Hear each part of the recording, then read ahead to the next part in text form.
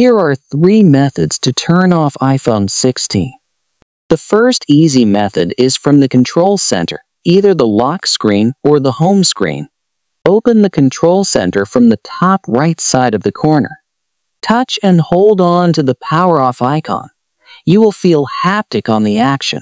Swipe on the slide to power off and turn off your iPhone. And turn it on again using the side power button. The second method uses the side power button and volume button. Press and hold on the power button and volume button until you see slide to power off on the screen. That's it.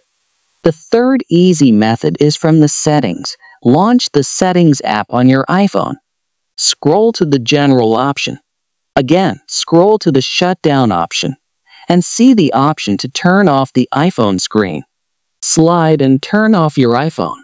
There are 3 ways to turn off the iPhone 16 and turn it on using the side power button. Please like, share, and subscribe for more updates and comment for more help.